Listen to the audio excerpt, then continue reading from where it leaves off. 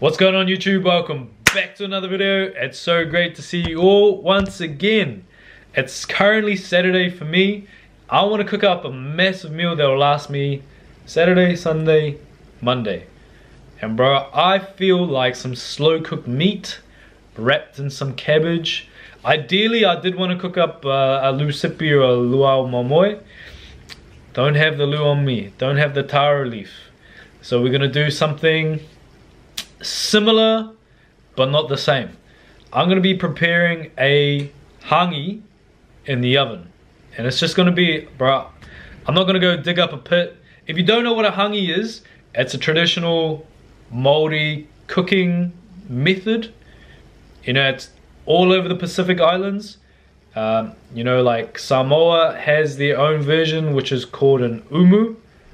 Hawaii, you know, all the different Pacific nations will have their own take in this cooking method. The cooking style is you dig up a hole in the ground, you make a massive fire, and you either let the embers go, or in New Zealand they use volcanic rock that can, it just withstands real hot temperatures. I think nowadays you can use iron and stuff like that. But essentially that's it. So every Pacific nation will have their take on a hāngī. Bro, traditionally, the hāngī pit, you can't beat the hāngī pit, you can't beat the umu, you can't beat the soil, the everything cooking within the ground. And if you don't understand, you don't know, it's not in direct contact with the earth. You know, it's wrapped, it's covered. You don't need to worry about that. But essentially there's a hole in the ground, the embers and the fires on the bottom, you put the food on, you put wet towels or cloth all around, and then you fill the hole up, and then you just chill out. Your food cooks within the earth, which is such a super cool thing, and infuses some of that soil taste. It's not going to taste like dirt, don't worry about that, it tastes fucking delicious. And then you just kick back, relax. By 6, 7, 8 hours later, then you'll have your steamed earth food. So this is going to be an oven version. Because I'm not gonna go out into my backyard and dig a hole, man. That takes so much effort. Shout out to everyone that does it the traditional way. Bro, I got nothing on you guys. Invite me to your next gathering, I'll f***ing make it like that. Bro, my stomach's grumbling, so you already know we gotta get into it. Kick back, relax, and enjoy an easy at-home oven hāngī. I'm gonna get the stuffing sorted. So I've got some leftover sourdough breadcrumbs. This is from some stale sourdough, but the OG is the budget white bread.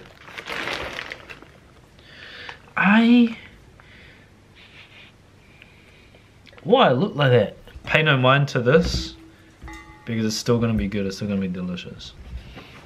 I'm going through, I'm just removing the crusts.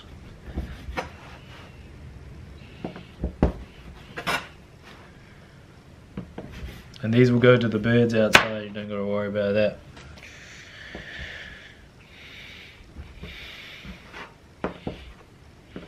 I'm just chopping it up, make it easier for my food processor. Blitzing this up until it becomes like a coarse consistency. Oh,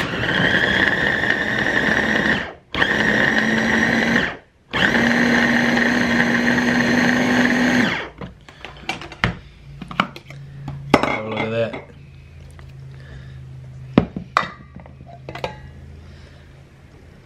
Ideally you want to use like a stale bread, but if you don't have stale bread, then don't even stress about it too much. I've got roughly 220 grams of butter going in.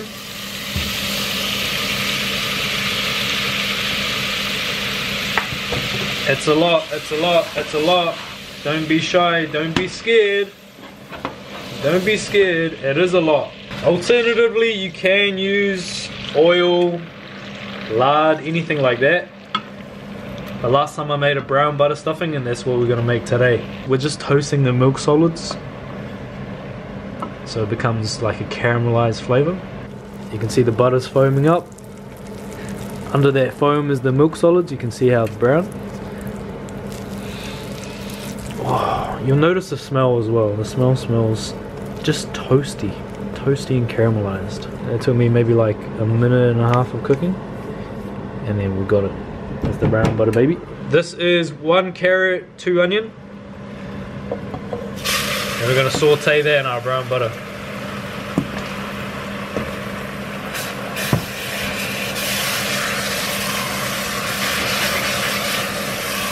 And you're thinking, oh, way too much veg, way too much veg. Nah, bro, we're gonna make this healthy some way, shape, or form. Thrash your veggies, bro. Not only does it incorporate more flavor, but it also stretches. You can see how thin it is. I'll pulse this in the food processor, so in no time. Just been cooking on high heat for the last 2-3 minutes or so. Gonna go in with oregano, black pepper, thyme, and a little bit of rosemary. And a nice tablespoon of garlic. Maybe a little bit more. And once we smell the garlic and the herbs, it's done. That's our flavor concentrate for our stuffing. And now it's time to add our bread.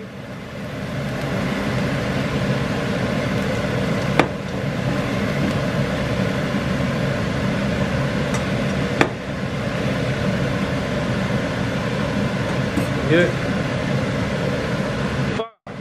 And just give that a mix around. We're incorporating everything and everything until it becomes one giant mass of extreme flavor.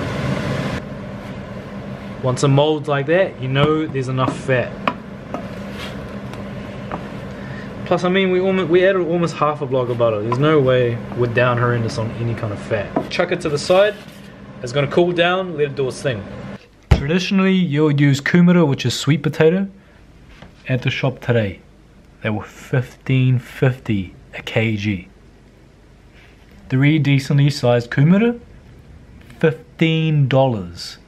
I cannot justify that, so unfortunately, we're having potatoes and we're having pumpkin. I know there'll be some fucking idiot in the comment. It's not the same without kumara, bro. Yup, it ain't. Congratulations. You're right. But we're gonna work with what we got, so I've doubled up on the pumpkin, and pumpkin is super delicious, so enjoy. I'm cutting them decently big, just like that, so they hold up in the cooking process.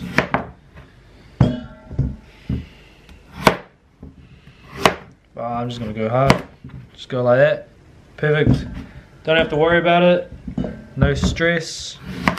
1, 2, 3, super thick, delicious.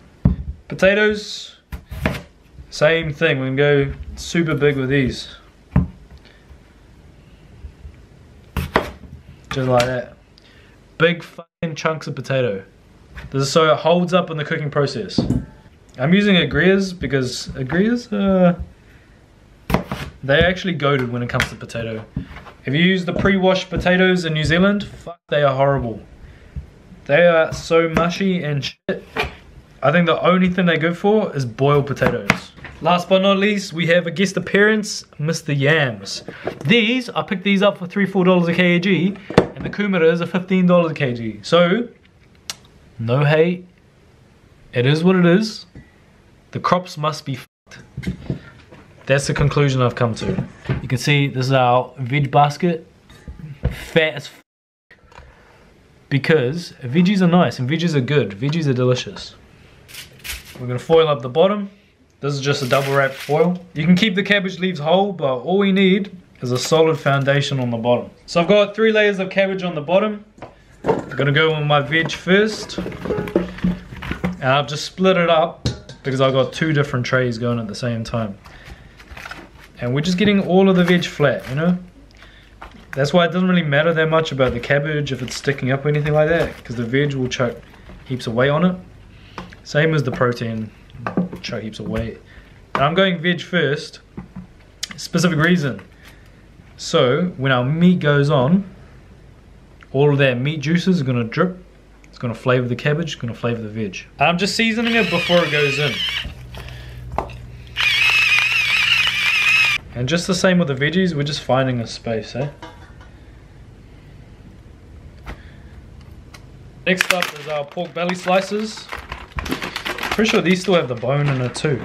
These were my absolute favorite. Just like the chops, we're finding a space for our pork fillet over the potatoes, over the pumpkins, because they absorb so much flavor. Yum. Alright, cool. Try them in. Same treatment. Salt and pepper. Find a home for these guys. I hope you guys see the vision. And if you guys don't see the vision, you're more of like a traditionalist, then yell at the screen what I'm doing wrong. Clean hands. And we're just making little stuffing balls. There's so much fat in here that you don't need to worry about nothing. Don't need to worry about it sticking or being dry or anything like that. You're just crushing it together. Once it's combined, a little roll. So here's the final look. We have our stuffing bombs, proteins, veg, and cabbage at the bottom. Our layering process is done, and all we're doing is covering the top with cabbage leaves. Okay. Here's our final look. Cabbage on the bottom, veggies, protein, stuffing, more cabbage to top it off. Now I'm just going to cover this with foil, and it's going to go into the oven for a few hours. In my old recipe, I said to chuck like a quarter cup of water in it to help it steam, but you don't need to do that. I got my spray bottle. I'm just spraying the top of the cabbage leaves because these do sometimes dry out, and this, as well as washing the cabbage, will offer us all the water we need to make sure everything gets steamed great. If you don't have one of these, just grab like a glass of water and you just go psh, psh, psh, psh, psh. And guys, it's simple if you want to make it simple. If you want to make it hard and difficult, it's going to be hard and difficult. Here's the final look before we go into the oven. Only step that I'm going to do different is a couple holes in the foil to let the steam escape. Otherwise, we're just boiling it, eh? So that's it. Nothing crazy, nothing crazy, nothing crazy. That is enough. That's it. 180 Celsius for 3 hours. Say goodbye. And I'll catch all of you guys in 3 hours. Just imagine. Behold the slow cooked goodness.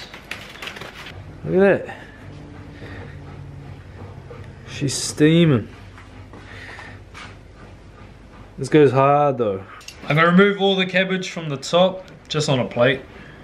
Oh, by the way, I cooked this at 160 Celsius, not 180. Stuffing, chicken, pork. These were bone-in slices. Oh, there's the bone. Slow cooked, delicious. I bet you it won't be dry either. I bet you. All the money in my bank account. There'll be about 20 bucks in there. Let's finish off with a bit of stuffing right on top right there. And here we are guys, here's my plate. Does that look f***ing beautiful, or is that just me? Pork, potato, pumpkin, all with that fat. It's all been steaming, cooking in that fat. It's absorbed all of the fat. Fat, flavor. Cabbage, delicious. Lamb, chicken, stuffing. I'm so stoked. I'm actually so excited. Okay, we're gonna speed run this because I can't wait. I need to sit down and I need to eat. So we're gonna try a bit of everything. I'm gonna start slow. Alright, I'm gonna start slow. I'm gonna try the cabbage leaf. This one was on top. Cabbage, steamed cabbage.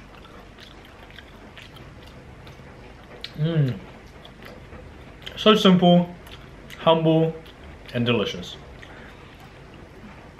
Next up, potato. No effort in breaking this, so there's going to be no effort in eating this. Oh, what the f***? just having that cooked in all of the protein fats, that's unfair. That's really unfair for everyone watching this. So if you've made it this far, fucking shout out to you, man. Shout out to you. This bite, pumpkin, absorbs flavor, absorb the fat. Alright, this pumpkin bite is for you. Here you go. Now one for me. Oh, texture, no effort. I didn't even chew. Tongue went up against the roof of my mouth and I just smashed it. I love yams to begin with, but kumara hits different.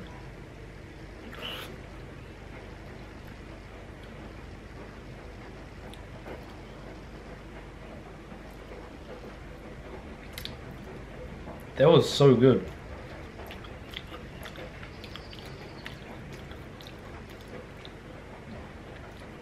Oh, mad delicious. Ideally, you would have the stuffing with any other protein or just like throughout your meal, but we'll have it by itself.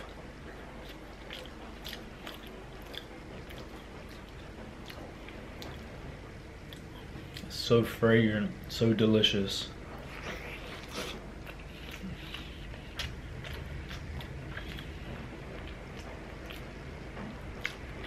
Man, that's so good. With some stuffing. Chicken and stuffing, go.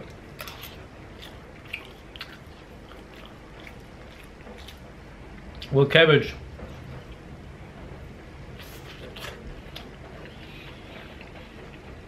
I'm eating too much of it. I need to finish it up. Alright, lamb chop. Yum, yum, yum, yum, yum, yum, yum, yum. Not dry, delicious. Soft, melt in your mouth, seasoned, really, really good. So you can use any kind of pork sausages, shoulder chops. You know, you want to go for a cut that when you cook it, it becomes fucking tasty. You know, lamb shoulder, pork belly slices. And this is the star of the show. This is the star of the show. Alright, thank you to everyone watching the content. If you liked it, like, share, comment, and subscribe. Hit me on Instagram DMs if you want me to cook up anything that you want to see, or chuck it in the comments below. Alright, I'll leave you with this.